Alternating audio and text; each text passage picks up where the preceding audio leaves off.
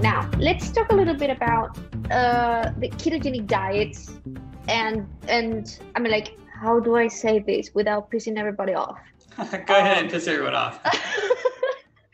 I mean, like, the same way that not all plant-based diets are made equal, it is the same with not all ketogenic diets are made equal, and not. I mean, like, there is the super high fat people and the not so high fat people, and what I have seen in all of the groups that I have been to is that many people go to keto because of the false claim that you can eat as much fat as you want and you're still going to lose a bunch of weight. Can you please talk about that?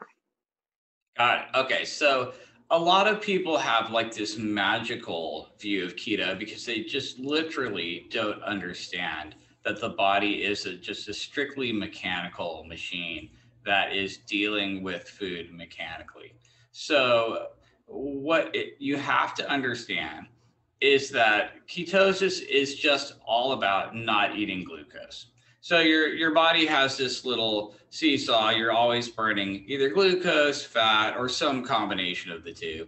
The more glucose or carbs you eat, the more you're burning glucose. The less glucose or carbs you eat, the more you're burning fat.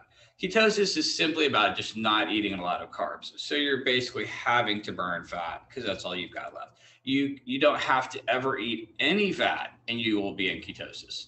You don't have to do anything specific with protein, more or less, and you'll be in ketosis. Ketosis is just about not eating glucose, so you're predominantly burning fat. But what people also need to understand is every single bit of fat that you eat is immediately just stored in your fat cells. Like you literally ingest fat, it's broken down into triglycerides. Those go straight to your fat cells. Now, you might burn a little bit of it on the way when it's in your bloodstream, but statistically speaking, almost all ingested fat is becomes stored fat, where it's then slowly released, days or weeks or months later, or never if you're overeating, and you might burn it later if you're tapping into your stored body fat. So that's, I think, the part that people don't understand when they get magical about keto. What they don't realize is every bit of fat you're eating is immediately stored as body fat, and it's stored very passively. It doesn't provide you with a lot of satiety. It takes hours and hours and hours to digest this fat. 12 hours later, it's ending up in your adipocytes, and it hasn't improved your stamina or given you much satiety, or it's not ergogenic. It hasn't helped you with your workout, or it hasn't really done anything except, occupied your stomach transiently and then ended up in your fat cells way, way down the road, typically 12 hours later, where it's actually making you slightly more insulin resistant and raising your glucometer the next morning. And people just don't even understand how that works. No, And that's super so, confusing. right. There's this huge delay between when you eat fat and when it shows up in your fat cells. And, and so people just don't get it. There's a big disconnect there. And I think that's the problem with keto. I love the carb restriction of keto. It's amazing. Like everyone should be at least in some light ketosis at some part of their day when they wake up in the morning or something. I think that's excellent. But what I don't like is just eating all the fat. Like adding fat, refined fat, thinking that you have to eat more fat to burn more fat. That's like totally not true. And I think that really got abused over the past few years.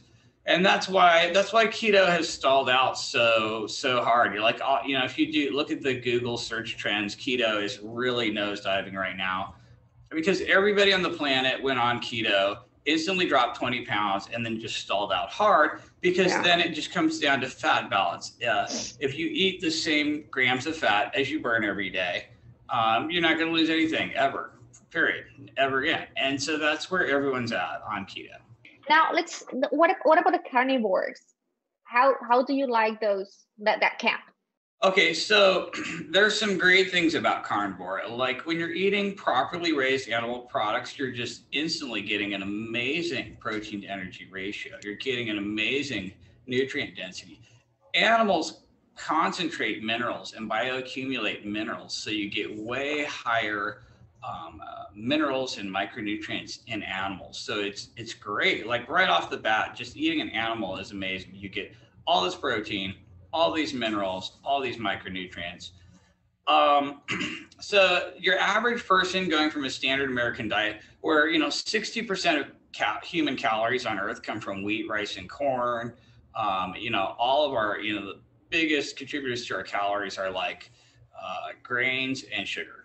And so the second you get off of that, it's like an instant win button. Like you're just automatically going to be better off. Uh, I think that we get into trouble though when we get really religious about it, and we're like, oh, the only reason I'm doing well is because I'm pure carnivore. And then how am I going to justify that? Oh, I think all plant foods are evil. They're all trying to kill you. They're all filled with toxins. If getting rid of some plants is good, getting rid of all plants is the best. And then you want to be literally pure carnivore, and then you want to be raw carnivore, and then you just end up eating like a really restrictive diet, which is the problems with that is it's not very sustainable, and you probably end up with micronutrient deficiencies. And you want to be on the least restrictive diet possible, because you're just going to have a broader micronutrient profile, and you're going to have a lot more long-term sustainability. So that's the problem with getting too religious about carnivore. And I think a lot of people, they have success from it. They get super religious about it. And I don't know how helpful that is, because you've got someone else on the other side of the earth who got amazing success on a plant-based diet, and they're super religious about that. And now you have this eternal war, and it's just not helping a lot of people out. I I have a problem when people get that like that religious about it, and Mm-hmm. then it's like the same person, it's the same character, and it's the same proselytism, but in the other direction. Like here in Germany, the plant-based movement is very very strong, because the Germans are very into are very environmentally friendly.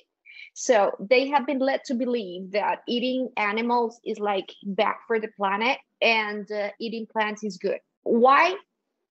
But that's the way that we go, because I have seen such a tendency to pull away from a normal animal foods towards forcing people into just eating plant-based. But then I have seen something very concerning, that is that they are feeding children meat or animal protein only once a week or twice a week, and I don't know how good that is. Right.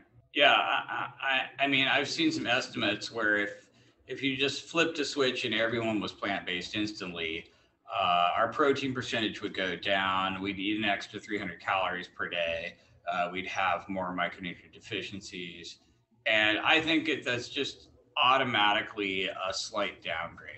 And I'm a little biased, because I actually think that carnivore, if you started with the standard American diet and just instantly made everyone carnivore, you'd see a slight upgrade in protein percentage and micronutrient sufficiency, and you'd see a slight downgrade if everyone was plant-based.